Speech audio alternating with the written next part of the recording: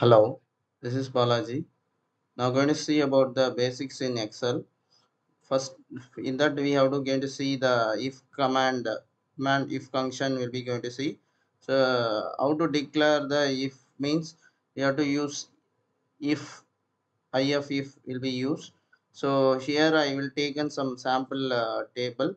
So in that 7 records will be taken. So the records will be various combinations will be taken for this test.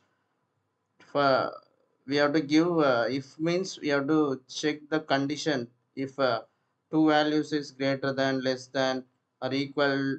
All the condition will be checked in if condition. If the condition is true means the value will be displayed, true value will be displayed, and condition is false means the false value will be displayed. So we see the command. First of all, you have to select the cell and you have to put equal and type if in drop down it will become if. You have to and open the bracket. So they asking a logical test. We have to give the condition. Logical test means we have to give the condition.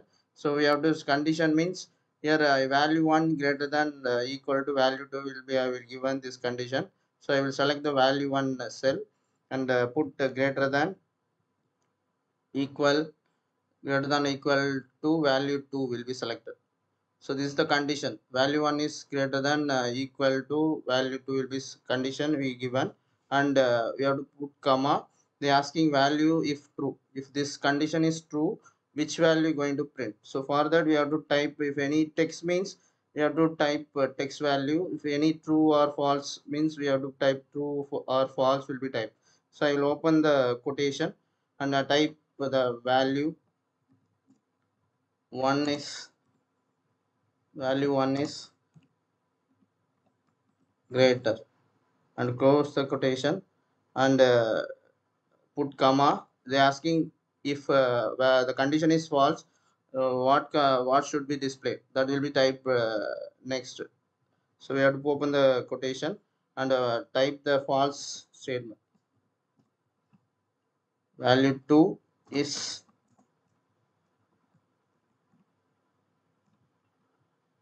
greater, and could close the quotation, and you have to close the bracket and put enter.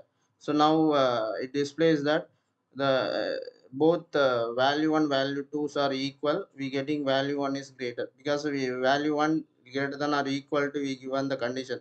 So both the values are equal, so we getting the true value will be displayed. Okay, and we have to drag this